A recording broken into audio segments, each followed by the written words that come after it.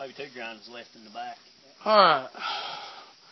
The Roid versus the corn trailer. Hit between them damn rivets. Don't hit where the rivets are because you got a post in there. What is that, 12 foot wide? 10 probably. 10? Probably 10. 8. That's what I first said was 8, but I wasn't sure. You want me to get the back side? You shouldn't be over 8'6" on the outside because it's all legal to run. Yeah.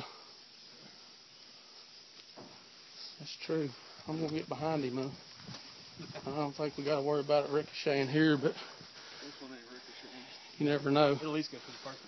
Now, Derek might get caught. Yeah, you in a bad place there. No, he's got that door. He's got that door behind him. Yeah, when it goes through. Yeah, you don't know what it's going to do. Back here, be all right? I'd get over on this side. You filming? Yeah, I'm filming. Alright. This is Whack-a-Stack. This is the archery version of Jackass. I'm going to get behind him. He's got... Through a 53-foot trailer. Oh. A 2419 and a slick trick. Fire in the hole! You ain't going to see that right there. Ain't going there. It bounced off the inside. I see it laying in there. No, it's a string stopper.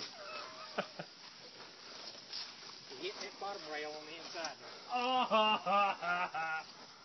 What did it hit? Down lower than that. Hitting that aluminum down there. Did it hit this? Yeah, I seen it hit. Or somewhere. No, it didn't hit the aluminum.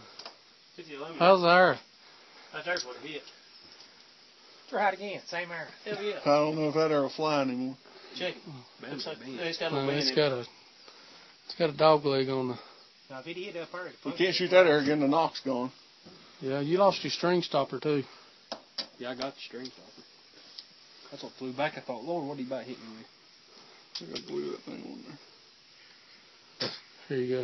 Told you I rolled it and all that.